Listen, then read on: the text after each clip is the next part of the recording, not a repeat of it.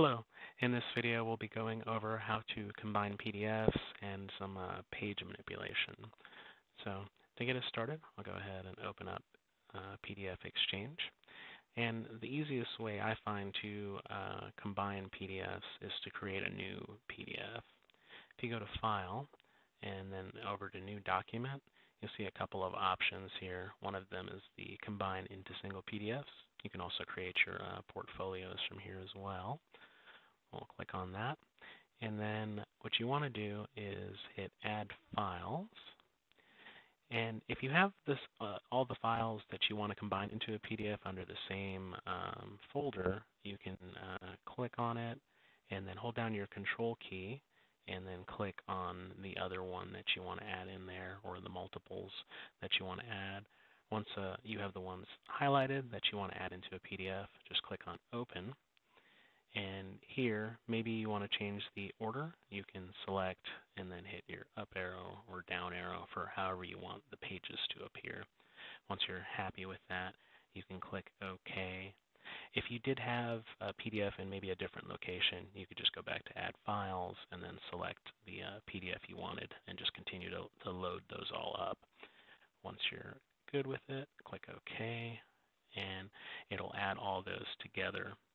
Whenever I'm combining PDFs, I like to take advantage of one of the optional views on the bottom right here under Options. I can click there, and then I want to select the Thumbnails option.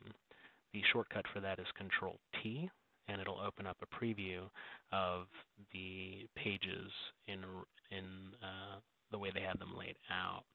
You'll see a little orange highlighted rectangle there for like where on the page you are. As you scroll, you can see that move.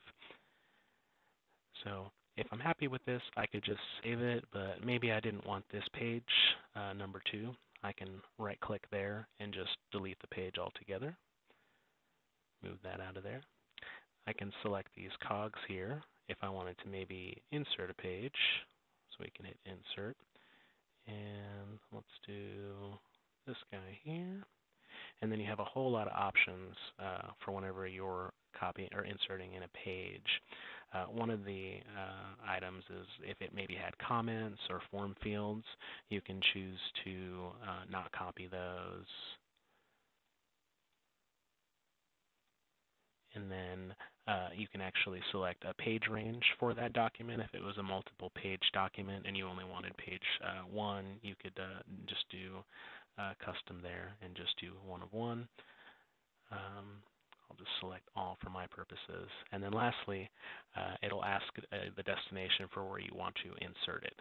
So if I wanted to do it maybe before the current page, I can leave it as is, or I could do it after the first, which is going to put it in the same location. But I'll click OK, and then it'll insert it there.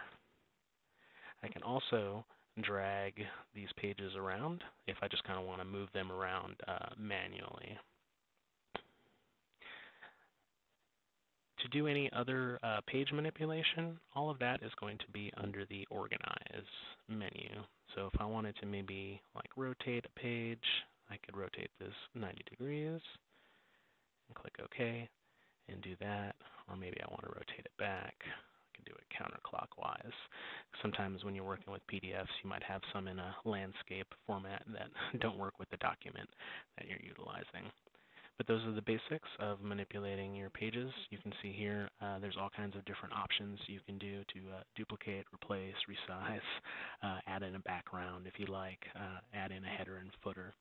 But if you have any questions on any of that, please feel free to give us a call. You can reach out at 210-798-0889, option 1. You can send an email to service@getsecuretech.com, or you can send us a text message to 830-742-0770.